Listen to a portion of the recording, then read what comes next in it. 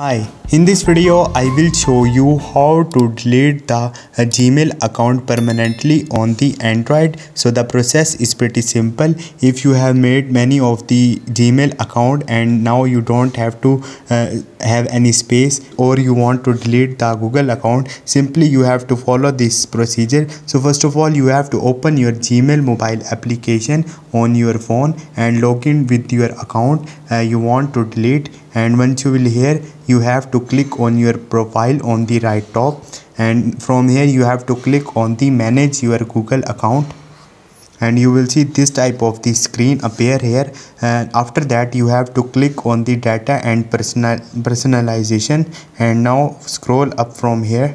Once you will scroll up, you will see a delete a service or your account. Simply you have to tap on it, and from here you have to click on the delete your account second option.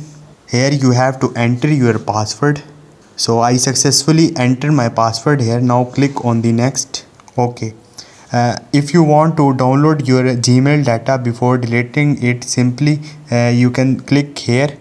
Moreover, scroll up and tick on both of these and click on the delete account. Once you will click on the delete account, your account will be permanently delete. You will not able to log in to this account again. So if you really want to delete the account, then follow the procedure, otherwise you will lost your account. Hope this video will helpful for you. See you next time. Thank you.